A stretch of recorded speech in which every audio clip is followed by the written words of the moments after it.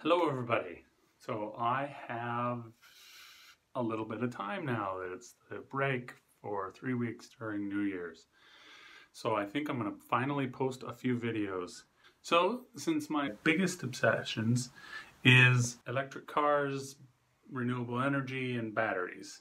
So I'm going to try and simplify this for people who are not nerdy enough to learn about it like I have.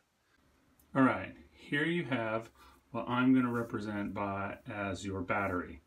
You've all seen this on your phones or whatever. In the 1980s, the chemistry in there would get stuck, and it was bad to stop using your phone halfway or recharge not your phone, your toys or whatever.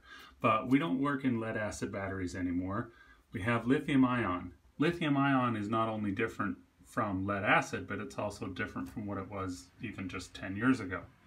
So lithium ion batteries are a different chemistry, and there's no memory. It's just charged up particles traveling to the other side to bloop, discharge so that the electrons can travel the circuit.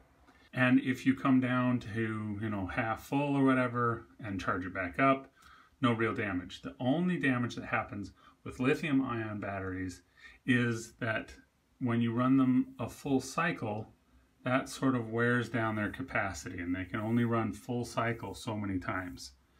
So the best thing to do is to limit the number of full cycles. And if you're driving an electric car or whatever with your phone, the ideal conditions would just be to kind of float around in this 60 to 80% as much as possible.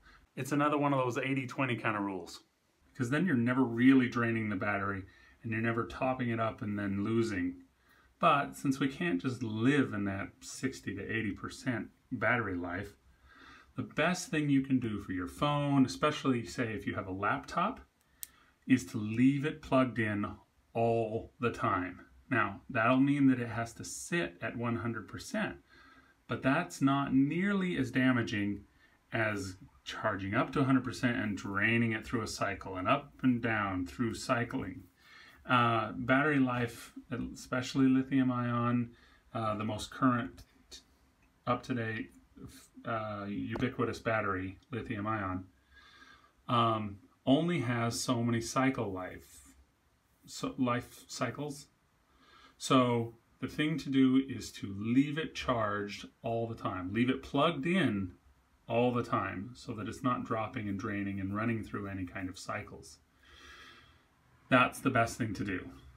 Now with a car, it will automatically be able to let you set it up so that you can float in this 60 to 80% range if your trips are short enough. But with a phone and a laptop, just leave it plugged in as much as possible. Okay, now you have the information and you didn't have to do anything really nerdy.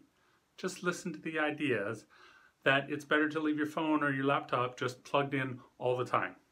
It's just better for the battery not to run through cycles. You're welcome.